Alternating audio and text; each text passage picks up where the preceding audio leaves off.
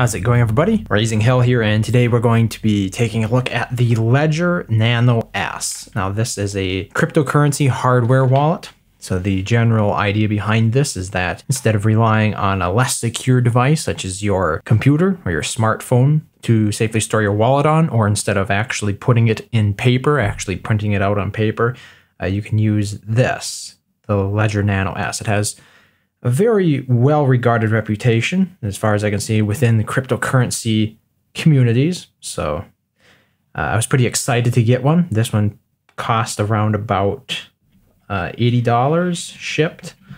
So they're a little bit expensive, but part of that is because there is a lot of demand for them in the past year, as you might have noticed, with the price of a lot of cryptocurrencies actually skyrocketing. So I've never opened this one up before, and I just got it today from Amazon, by the way. You can buy it directly from the website. It ships from France for me at the moment anyway, but it got here a lot faster from Amazon, and it was actually cheaper. The one downside to Amazon is that there's the potential for fraud, but there's supposed to be a way that allows you to verify whether or not it has the hardware that was supposed to come with it. I have to say, this box is really tight-fitting, like unreasonably tight. It's worse than what Apple does, but it keeps things together. I'll give them that. So here is the $80 contraption. It looks much like a regular USB drive. Seems a little pricey for a gadget like that, doesn't it?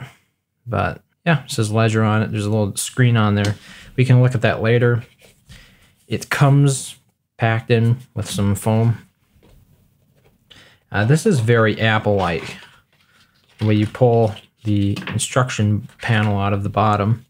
Yes, this is very reminiscent of stuff Apple does. Have a welcome instruction manual here or something. Let's see if I can get it open without ripping it. It's not the most accessible. So it says welcome on it. There's let's see here.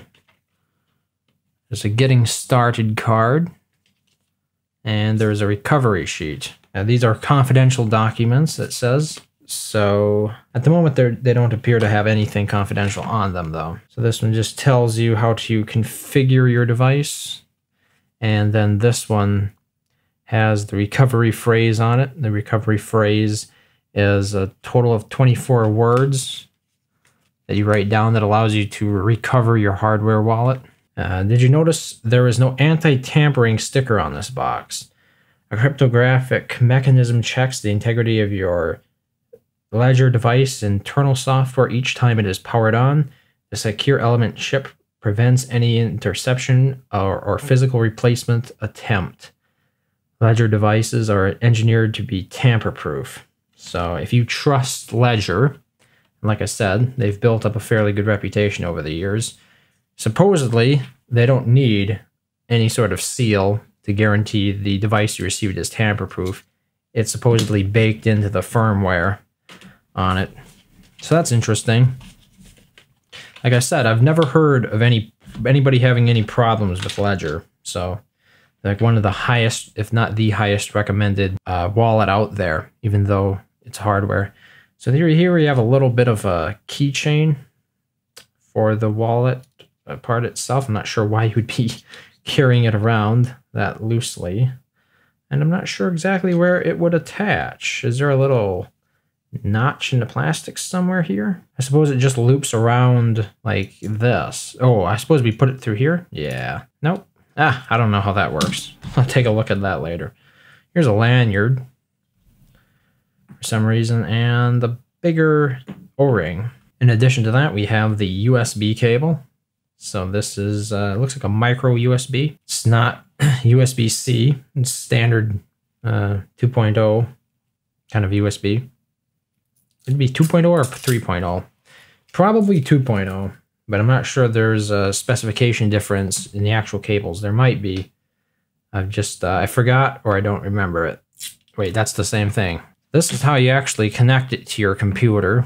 You might be wondering, if you have to connect it to a computer, isn't that a potential to actually get something to compromise it. So that's what it looks like, and you can plug it in. You're supposed to go to start.ledgerwallet.com to figure out how to use it. Yeah, so this is not self-powered. I just took a look at the instructions a bit. You will have to connect it to a source of power if you want it to turn on. I think they are bringing out a self-powered one later on, but this is actually better because it is more true to being cold storage than something that has a battery in it. There you can see. Maybe you can't. It says welcome on it.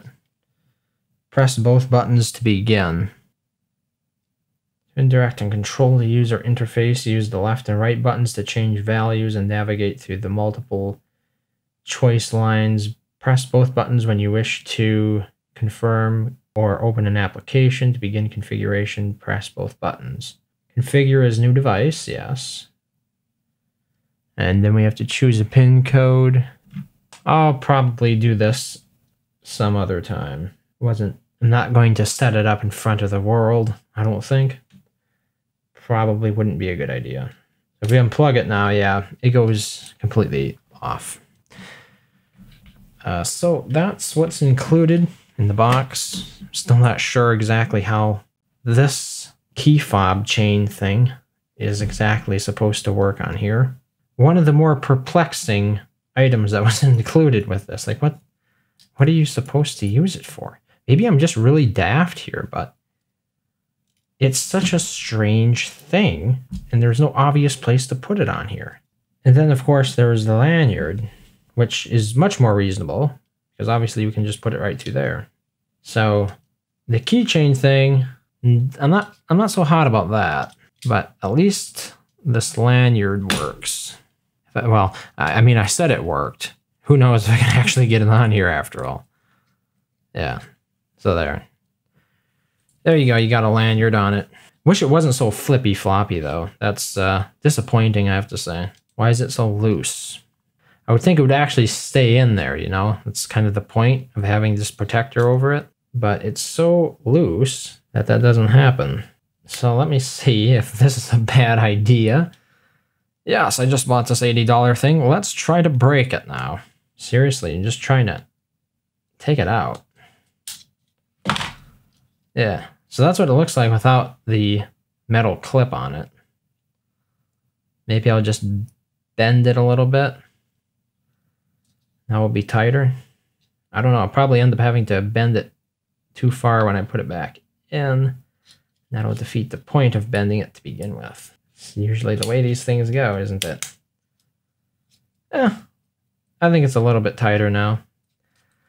Still not the best fit, but that's what you get. For those who aren't aware how it works, if you're familiar with cryptocurrency wallets, this is basically a hardware implementation of one. If you aren't familiar with cryptocurrency wallets, that's a whole other thing to get into. And to be honest, I'm probably not the best one to describe it, as I'm a relative newcomer to it, obviously. Otherwise, I would probably have owned one of these a long time ago. But that's what's in the box. That's what's in the box. It gives you a basic idea of what initial setup looks like. Unboxing and initial setup. I obviously didn't set up any of the actual wallets because it requires all sorts of PIN numbers to be entered and recovery codes to be set up. So we're not going to be doing that today.